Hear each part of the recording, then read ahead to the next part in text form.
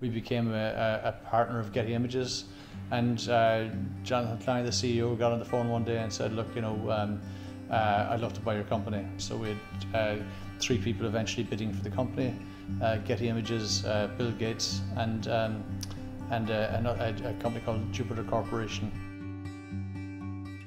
I think we got fair value for the company at the end of the day. We achieved $135 million. The key players, we had only 28 people on the staff. The people who added the most value were very well rewarded, in my opinion, and a lot of them have gone on to great things. Quite a few of them are working for themselves now, running a business across several continents with just a very small team, with extremely tight deadlines, extremely ambitious goals, and very demanding clients, and a very demanding CEO.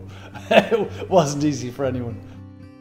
There's probably, in entrepreneurial ventures, there's probably close to a 99% failure rate. And a lot of it comes down to tenacity. I mean, those who win, generally speaking, deserve to win. You've got to be a very tenacious person to actually to keep going, to keep your head straight, to deal with all of the disappointment. People who meet me for the first time think I've had a very successful career, but I've had an awful lot more failure than success in my career, and still have more failure than success. When you're innovating, then of course you're going to make mistakes. You're going to make a hell of a lot of them, and it's going to cost you a lot of dough. And it does, and it still does. If you're trying to break new ground, that's what it takes. It takes you've got to be brave enough to say, I'm going to waste an absolute shed load of my own money and my own time in trying to get here, and hopefully at the end of it I'll get the answer. I certainly was brought up in a real sort of really unusual situation. Myself and my brothers, we were to be an entrepreneur coming from that environment was very easy. We didn't have any barriers to cross. We were facing impossible tasks when my father announced that we were going to start Kerry's Eye in March 1974. 2 weeks later, we had a colour newspaper on the streets. I don't know how we did it.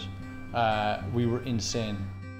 But that's where it started. Somebody has to be really brave to take the decision, and you'd never take that decision if you knew what you didn't know. Nothing good comes easy. No one that I've met who's achieved a lot has done it with 40 hours a week or with sort of a fantastic lifestyle. You can't have it all, and you have to pay for your success in some way with sacrifices along the road.